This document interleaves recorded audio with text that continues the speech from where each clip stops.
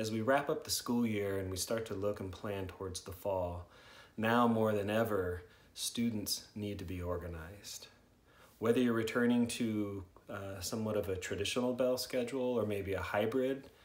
part-time school, part-time home, or whether your school is going to remain distance learning, or whether you're homeschool or an independent study program, regardless of the learning environment or the schedule,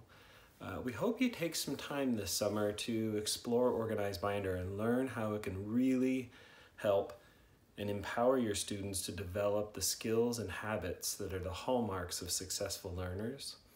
but at a minimum, how the system can help them get and stay organized as they head back to school in the fall, to really help them get their feet on the ground and be successful.